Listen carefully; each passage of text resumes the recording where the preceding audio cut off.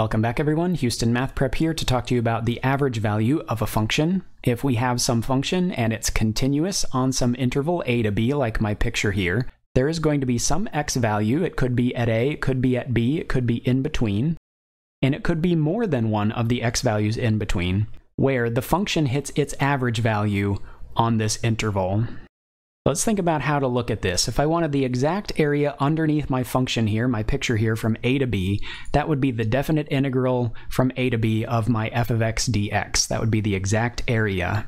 Think about something else we could do in constructing a rectangle that has this same area. So think about, we want our rectangle to be the same width, so I want to just make a rectangle that is the same width from a to b, but I want it to have the same area as this here. So we could make some rectangle, let's say it looks like that. And what I'm saying here is that my rectangle and this curvy amount of area that I have behind it, those are the same area. The formula for the area of this rectangle would be the width times the height, right? Well, the width would just be b minus a, the right side minus the left side. That would be how far across it is. And then I'm saying there's some x value in here that is the height of this rectangle, and that height is going to be f of c. So my rectangle I've constructed here and my definite integral are the same value. So let's see if we can figure out a formula for this f of c, this average value. I think it's pretty easy to solve this equation for f of c, don't you? What would we do to both sides? Well, we'd just divide both sides by b minus a. And our formula for the average value of a function is going to be 1 over b minus a times our definite integral a to b of f of x dx. And you can actually see there are 3 values in my picture here where my rectangle is the same height as my function, so there can actually be more than one x value in the interval a to b if your function is continuous that takes on that average value. It can happen multiple times.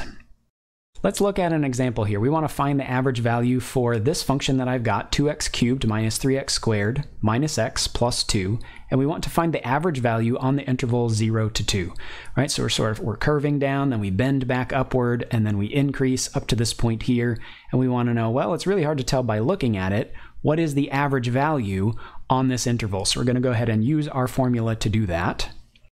So our average value for this function is going to be 1 over b minus a, so in this case it would be 1 over 2 minus 0, because I have a equals 0 and b equals 2 here, that's my interval, times the integral from a to b, so integral from 0 to 2, of my function, which is 2x cubed minus 3x squared minus x plus 2, all of that dx, right? Now each of these are power rules, so this antiderivative is not so bad to do. Let's go ahead and do 1 over 2 minus 0, that's just a half, right? And let's do our antiderivative. So the antiderivative of 2x cubed, power rule says the power would go up by 1, we would get x to the 4.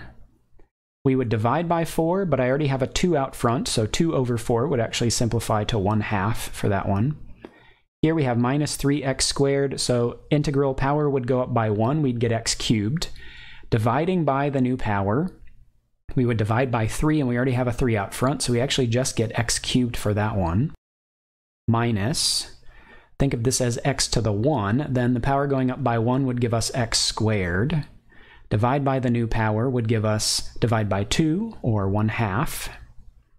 And then what's the antiderivative of 2? Well, that would be 2x, right? So we get plus 2x for this last one. We'll evaluate from 0 to 2 on our interval a to b.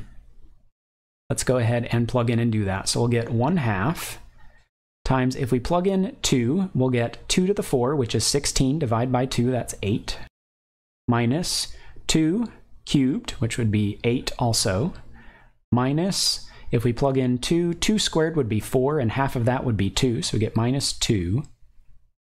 2 times 2, if we plug into 2x, will give us 4 there, so we'll get plus 4. Now minus, when we plug in 0, notice if we plug in 0 to each of these, we're going to get 0 for every single term, so we just get 0 for everything that we plug into there. And what do we get? Well, we get 1/2 times 8 minus 8 is 0, right? And then negative 2 plus 4 gives us 2. So it actually turns out 1/2 times 2 gives us 1. And this value here is actually our average value of the function on that interval.